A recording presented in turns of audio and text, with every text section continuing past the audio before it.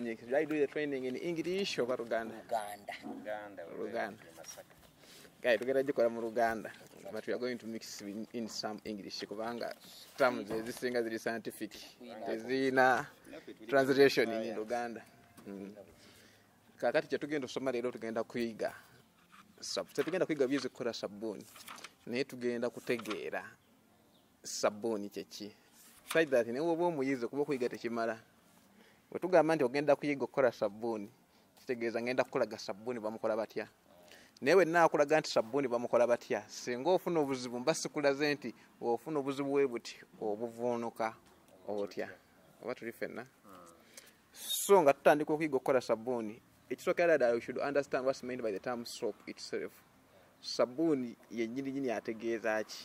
Kyoba kyeki kituyita soap. Nga muyita mu Luzungu soap oba mu Luganda sabuni.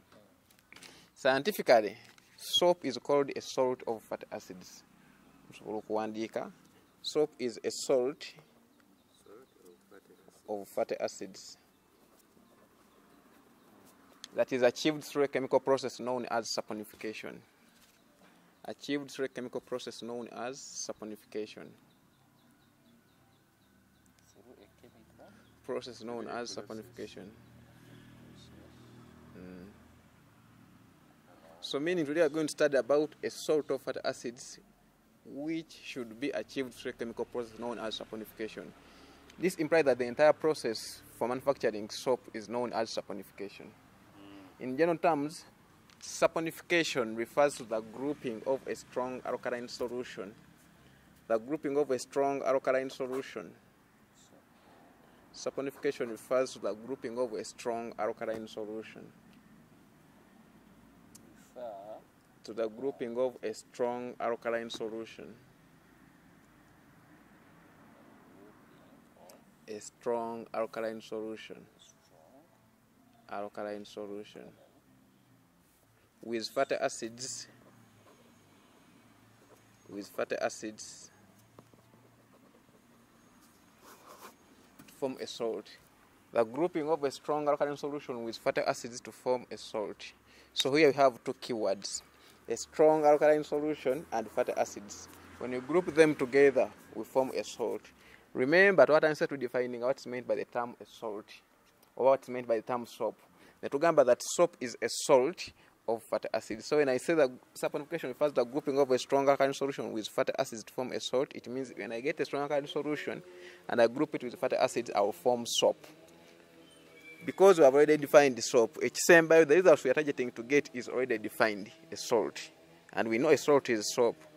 So now we have to define what's meant by strong alkaline solution and what's meant by the term fatty acids.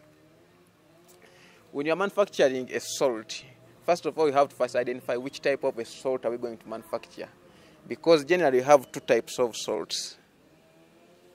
Two types of salts. Twina types of salts bibiri oba ebika bya sabuni bibiri. What are those types? There's what we call a sodium salt. A sodium salt and a potassium salt. And a potassium salts. Sodium salts are soaps manufactured using sodium hydroxide as a strong alkaline substance.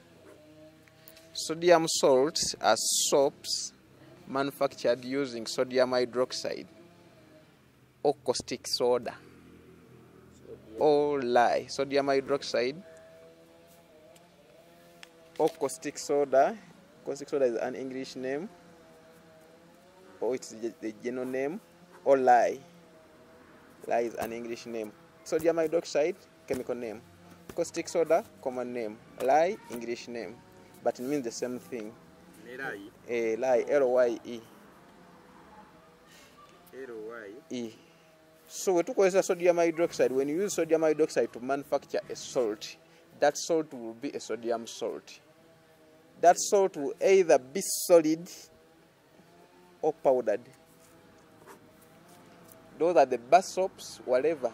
May be it toilet, be it medicated, or the so-called bathing soap, be it the powdered soap, as long as it is in bath form or solid form. That soap is manufactured using, not liquid. It should be a solid or powdered. Yeah, solid or powdered.